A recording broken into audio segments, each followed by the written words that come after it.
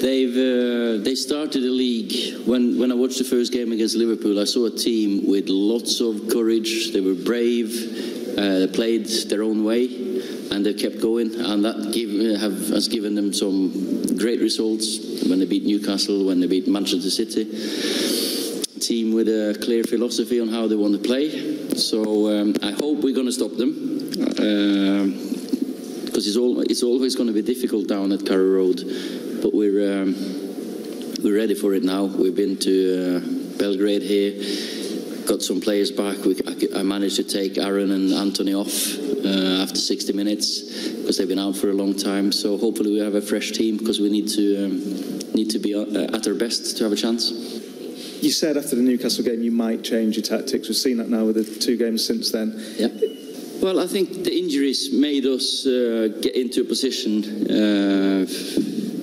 where the performances didn't come, and we had fit centre-backs, good centre-backs, quality centre-backs, and it just made it easier to go back to a back 3 against Liverpool, and again today.